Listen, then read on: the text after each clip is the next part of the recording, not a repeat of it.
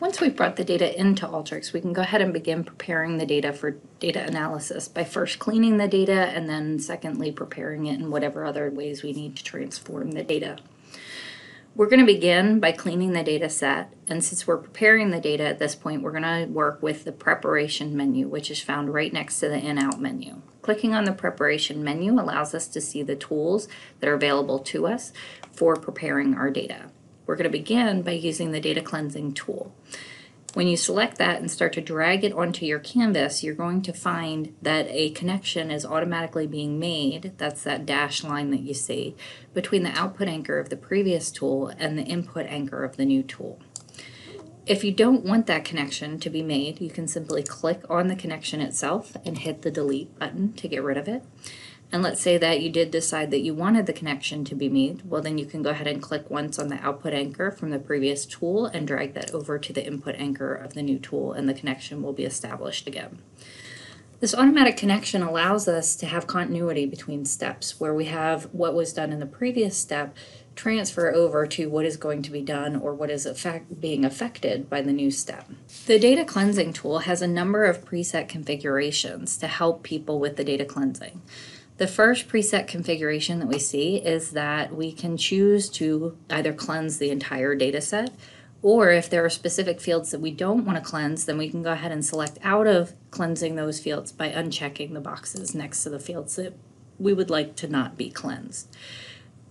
For this case, we want to cleanse all the fields, so go ahead and reselect those fields or leave them selected if you haven't touched it. The next option is to replace nulls with either blanks if they were read in as string fields or zeros if they were read in as numeric fields. You really want to think about whether this default or preset configuration is appropriate for your data set, because sometimes it is the case where if you're going to replace a numeric value that's missing with a zero, you could end up skewing your underlying data. For this data set, it is perfectly fine to replace the nulls with either blanks or zeros, so we can go ahead and leave those default configurations. Finally, the last default configuration available under this tool is to remove leading and trailing white spaces. It is often the case that people put in extra spaces either to format a cell or just because they're trying to put in one space and they ultimately hit the space bar 2 or 3 times. So it's okay to leave the leading and trailing white space configuration. Now that we've brought the tool into our canvas and we've configured our tool, we can go ahead and hit the Run button to execute the task. When we do so, we start to see that the nulls that we had in the previous run of the data have now been replaced with blank fields because they were read in as strings.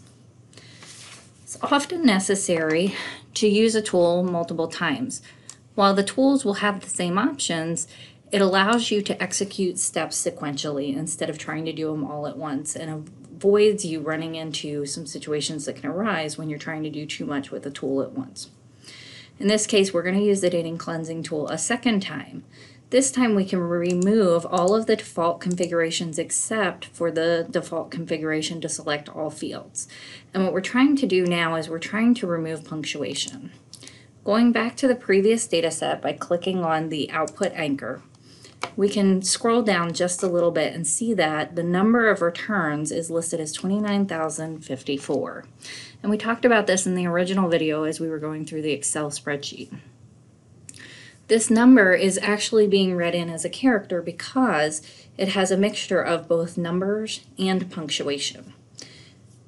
If we don't cleanse out that punctuation, when we ask Alteryx to view this as a number, it will only retain the numbers that precede the punctuation. So in this case, what that means is that for the number of returns for total migration, it would drop that number down from 29,054 to 29. There is a little bit of a difference between those two numbers. To take care of this, we use our second data cleansing tool to go ahead and remove the punctuation.